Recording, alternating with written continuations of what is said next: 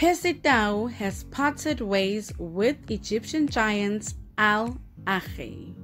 The former Mamelodi Sundowns star follows Pitso Mosimane, who had brought him to the club after a short spell at English club Brighton.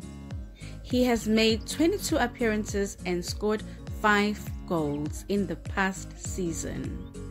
Initially, Tau signed a 4-year contract with Ahly, but has only spent 1 year. What does his departure mean? Did they terminate his contract because of losing the Egyptian Premier League to Zamalek? Please share your thoughts down below. Thank you so much for watching. Please don't forget to like, subscribe, and turn on that notification bell. See you on my next one. Bye bye.